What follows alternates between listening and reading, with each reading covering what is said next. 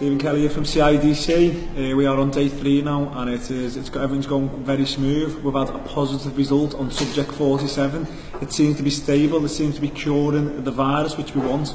We've got our zombies contained in area 6, which is well, so we're happy with that. There's no problems in area 6. All communications are running really well. Base camps all secured, everything's going well. We've got the guards in place and the scientists are working really hard now. What we're doing now, we're practicing on another couple of subjects now. We're going to see if our cure works, so we're quite happy at the minute. But we'll keep you tuned, we're logging off.